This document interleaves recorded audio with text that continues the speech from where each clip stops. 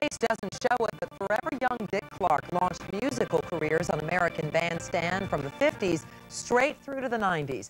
But the real stars of the show may have been the dancers. Now, as Bandstand celebrates its 40th anniversary, some of those dancing teens are reminiscing about the show that made them famous. This is the #1 song. #1 record. #1 song. The music, the fashion, the dance steps, and the stars.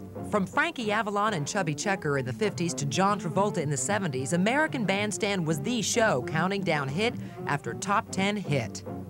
#1 song at the hop.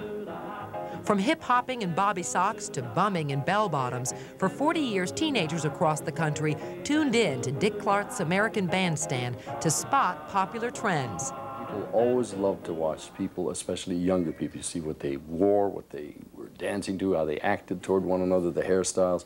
This is the #1 song. The beat goes on. And it was the regulars, the popular dancers who appeared repeatedly on the show, that set many of those trends. We actually never auditioned dancers. Some of them were good, some of them were awful. And I think that was part of the charm. Bunny Gibson danced on American Bandstand from 1959 to 1962.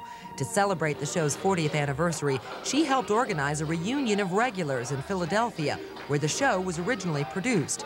Bunny got the chance to reminisce and jitterbug with her partner, Steve Colanero.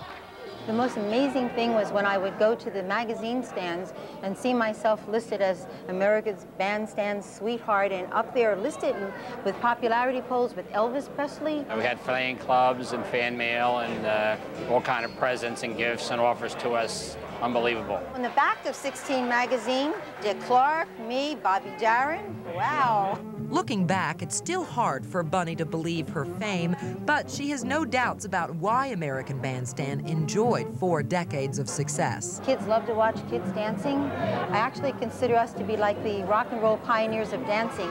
American